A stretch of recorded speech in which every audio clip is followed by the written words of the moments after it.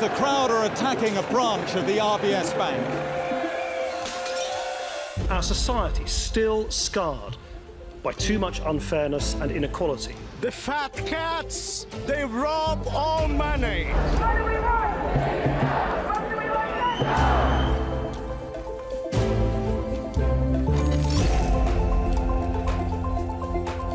I still ask myself what else, could have been done in those circumstances. The sense of anger and alienation that wasn't appearing in any of this consensus was there on the streets. What I wanted to do was use the political honeymoon that you get after an election to do the hard stuff. George Osborne needs to stop drinking the Kool-Aid. He got it wrong.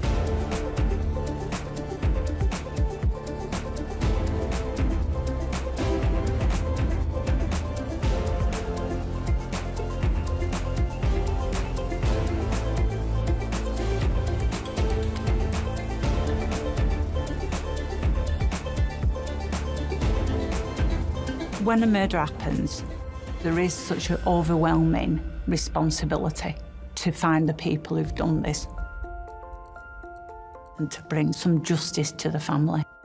Quite often, organised crime takes place in the shadows or the back streets. But when you see a gunman burst out of the house into a busy residential street and shooting, broad daylight, with people sat in the front garden, children playing, the sun shining, it's tea time.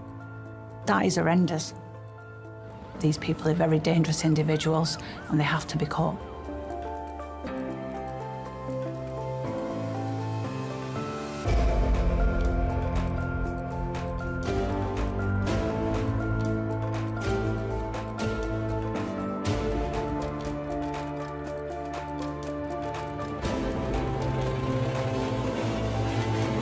Topshop was there to dress all women.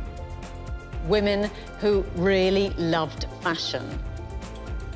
This is a story of a group of women who led a fashion revolution.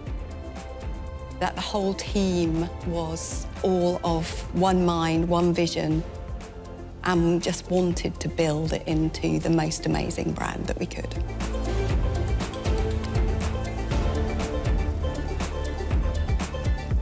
Does it ever pay to represent yourself in court? Oh, there's a question. It can be a bit like, as a non-dentist, doing your own tooth extraction. It's highly likely you're going to mess up a very significant part of your life forever. Law permeates every aspect of our life, and so it's absolutely fundamental.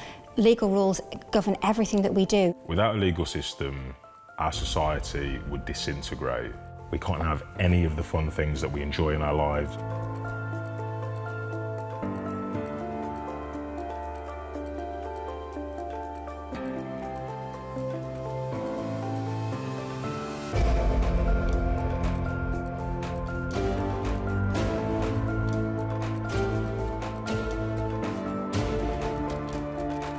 This week we're doing something slightly different.